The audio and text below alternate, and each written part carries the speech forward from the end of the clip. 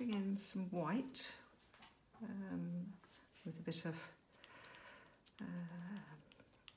cold wax in it, just to give it some body.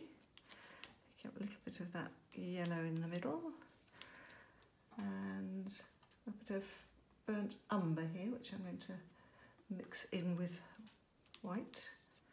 And then just using the squeegee again, just to, this is really an undercoat, so just wanting to get some paint on the paper, getting it more or less covered, and then we can let it dry and work back into it. But we want a solid layer underneath to be able to have something to scrape back into.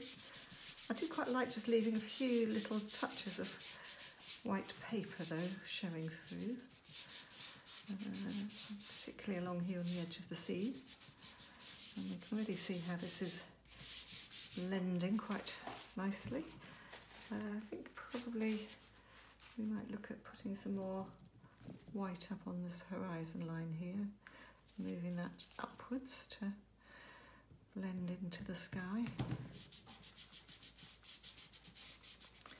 And that might need to dry before it can go any further.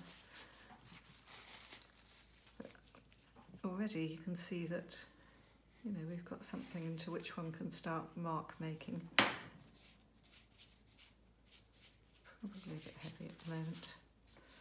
Not sure about that little bit of yellow, that might yet get worked over, but just wanting to vary the tones a bit. And a bit of white just coming along here. So very much just putting something down and responding to it really. Slightly different colour palette. I just fancied a bit of this lovely turquoise, which is always so beautiful with a brown, whether that's an umber or an ochre. I'm working here, as I say, with the burnt umber, which has got that lovely rich tone to it. Quite like the different shades that we're getting in the sea. I should probably work over some of that with a yellow glaze. But this bit here is looking quite interesting because it's looking like some spray. Where some of this heaviness is in the sky, I might decide that I'd like to put some headland in there, but we'll see how that goes. I think just a little bit of turquoise down in the front, and then we might be ready just to leave this to dry.